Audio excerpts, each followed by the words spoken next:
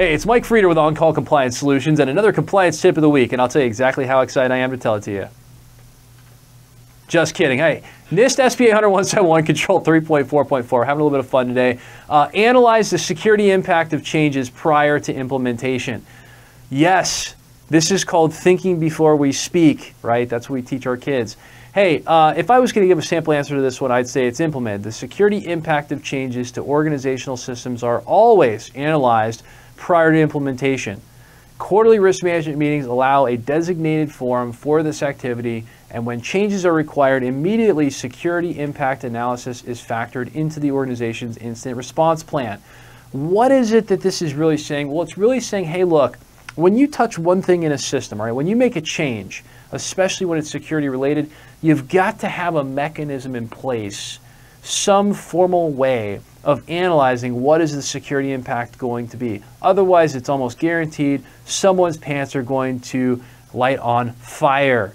So, luckily, the government's already figured this stuff out. They're going to stop you from making the mistake ahead of time, and they're telling you, wait, stop, think, and then execute. And that's what this control is really all about. So, hey, the organization's incident response plan or incident response procedure, as I kind of mentioned, I want to take just an extra minute and talk to you a little bit about that. The organization's incident response procedures are integrated as a ticketing template in the organization's IT ticketing system. Boom, there's a big hint on how to get it done. During the change request process, the requester is required to gain approval for the change prior to the change moving into the planning stage. As part of this approval step, a review of the security impact of the change is considered and documented in the ticket. After review of the ticket is completed, results are documented in the ticket along with the reason for acceptance or rejection of the change request, and there you can demonstrate exactly how your process flows start to finish.